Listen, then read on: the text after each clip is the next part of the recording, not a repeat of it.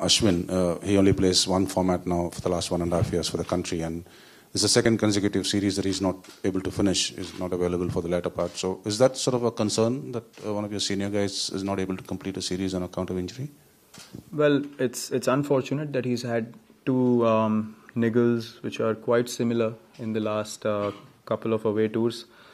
That's something that obviously him more than anyone else will be focused to correct. And the physio and trainer have spoken to him in terms of what's required in order to get over that injury.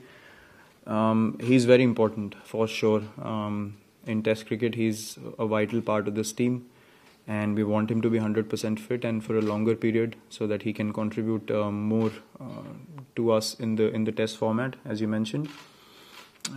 He is very disappointed with the fact that he's not able to recover in time, but the things that have been laid out to him, what needs to be done to get back to full fitness, and honestly, you can't really, predict an injury.